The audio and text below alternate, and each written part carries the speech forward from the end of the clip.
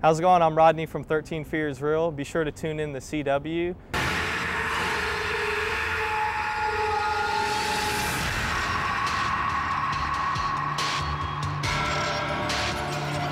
My biggest fear, in all honesty, I'm really not scared of that much things. That's kind of probably one of the reasons why I got on the show, because they're trying to get into my fears and whatnot, scare me with some of the things they had. But being on the show, I could definitely say I was afraid of a few things, and some stuff happened that was pretty crazy. It definitely made me think, going, am I fearless or not? It was pretty exciting.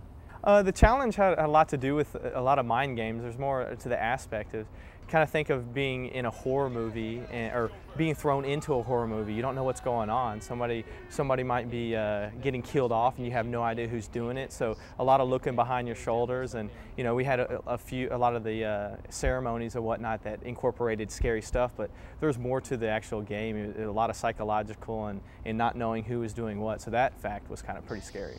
$66,666.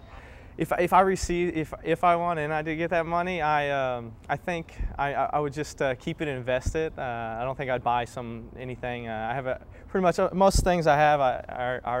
Most things that I would pay for, like a car, this and that, I got. So I would just probably use it to invest into something and save it up. It's always good to have savings, you know. Hello? It's now your turn. I think the Mastermind is pretty creepy dude. He always has the creepy voice and whatnot, and he did a lot of things to us to put us against each other and compete against each other. So I think he was real manipulative to all of us contestants. When they incorporated the secret killer, like I said, everybody was looking behind them, not knowing who was doing what.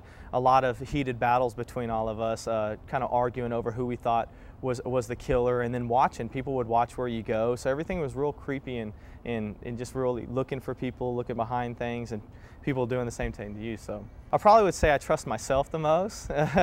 Obviously, if you can't trust yourself, then you can't probably trust anybody else. But trust the least. I didn't have anybody that I didn't least trust. Maybe the girls. I could say I didn't really trust the girls. All the guys on the shows, we were pretty good buds. So I would say the girls, not any particular girl, but the girls. There was a few conflicts. I'm not going to get into detail, but there were some things where people got heated. I was involved in some of them. Some of the other contestants. You'll see. It gets exciting.